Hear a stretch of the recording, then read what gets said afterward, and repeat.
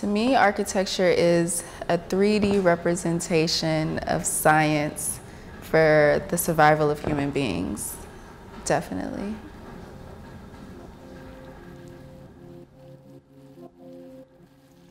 Hi, my name is Terri Watson. I am a design architect and project manager practicing in Miami, Florida.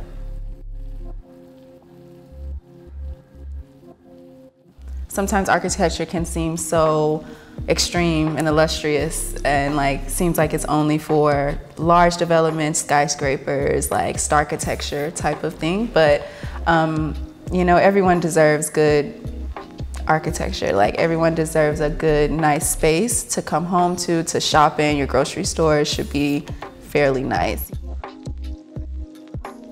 I grew up in Houston, Texas. I moved to Florida when I was 17 after graduating high school.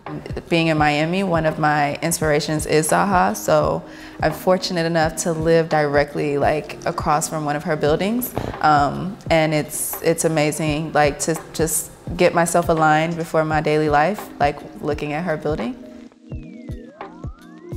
Well, I like to say architecture chose me because I didn't choose it. I actually applied for commercial and advertising art when I was attending college, and then that program closed.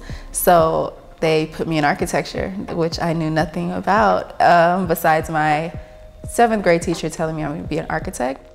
I do love that it's innovative. I mean, I think it's one of the greatest professions. I mean, it's not to be mistaken for the weak. It is something that is necessary. I mean, everyday life, everywhere you go, store, home, work, it's all built by architects, so it's a very illustrious profession. It's what my passion is just to help out anyone who needs a better room, better office, or a better space to flourish in your daily lives. That was my lifestyle and how I grew up, and I think it definitely transformed into my daily life today. Yeah.